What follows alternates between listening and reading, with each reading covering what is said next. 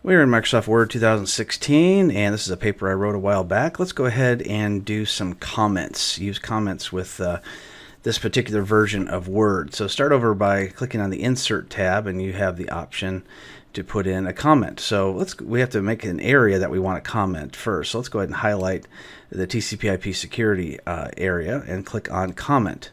And we can just type in something like very good. All right, now let's go down a little bit further, and you can highlight any word you want. And there we go. And then we'll just go ahead and click on Comment again, and we'll just say this is going to be a correction. Change to lose.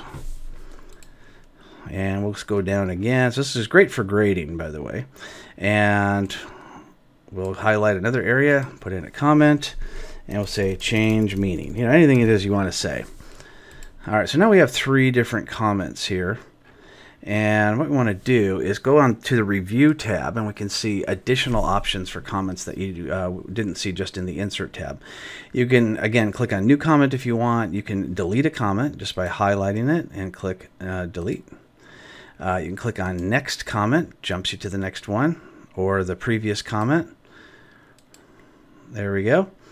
And if you want to hide the comments, all you have to do is go to Show Markup and uncheck the Comments button, and now you no longer see the comments. You can certainly go back to them. They're still saved as long as you save the document. Click on it again, and the comments we made earlier are back. So that's how to use comments in Microsoft Word 2016.